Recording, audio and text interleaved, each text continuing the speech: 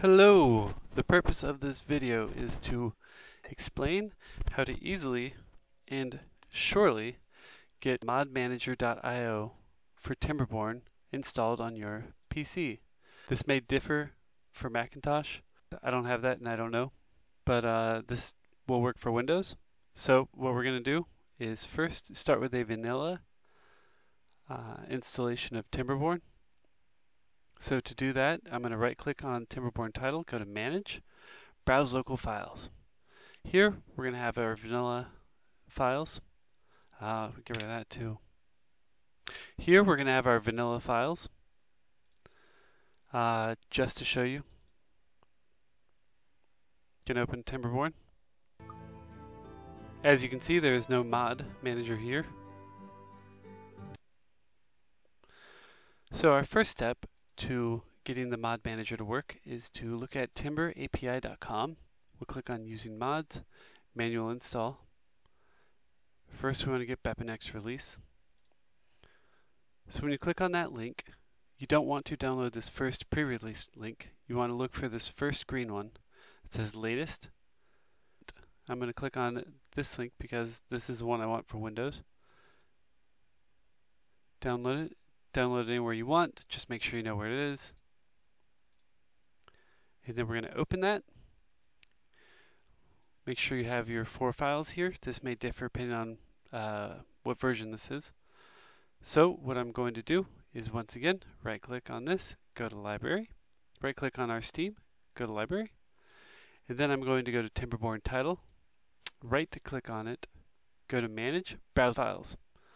So I'm just going to take all of these files from the BepInEx zip, drag it, and drop it.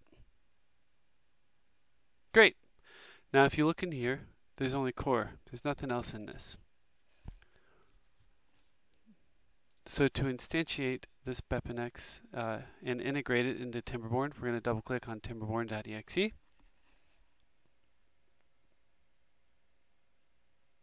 And what we should see is this screen pop up in black, go away.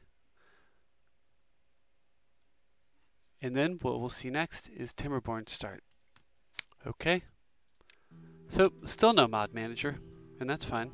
We're going to go to exit game. And what we're going to do now is look in BepInEx. Wow!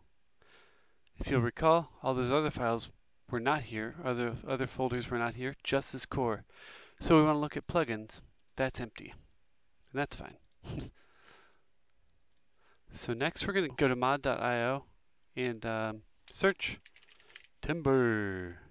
Click on that. And one of the first links you'll see here is Mod Manager. So we'll go down over here on the right where it says Live File and look for this link down here under Download to install add-on manually. Okay, I'm going to click that link. I'm going to download it to where I'm keeping all my mods. You can download it wherever you want. You just need to make sure you have that file. So once again, to make sure that we're all on the same page, I'm going to go to Steam, right-click on the title, go to Manage, Browse Local Files. We're going to go into our BepInEx. We're going to Plugins, and we're going to take that zip we just downloaded, take Mod Manager folder, drag it, drop it. Okay, so now when we click on Play, alright, we should, hey, there it is, see the Mod Manager. Now we're going to go look for our favorite mod. I know. Your favorite mod is my favorite mod too. More snacks. Download it. Okay. Then we're going to hit this big red X when we got all the mods that we wanted. Changes to mods will take effect after restart. Quit. Good stuff. So the mod manager is actually really awesome for that. So what just happened is I'm going back into our library again, BepInEx, plugins, and you can see it downloaded another copy of BepInEx. I don't know why. That's not my problem. Got a mod manager, it got Timber API, and our favorite plugin, More Snacks. So if I hit play now, that mod, More Snacks, should be there. Click Start, Mod Manager. Look, we got our 2 checkboxes, great. I didn't change anything, so there's no restart. Okay, here we go. Let's see if this More Snacks worked. More Snacks is a bakery add-on. Hey! Look at that, now we have more options for our snacks. I want you guys to make carrot cake for me, and in this one, I want blueberry pie. Okay, it's saying that deleted. It's saying this one because I deleted it.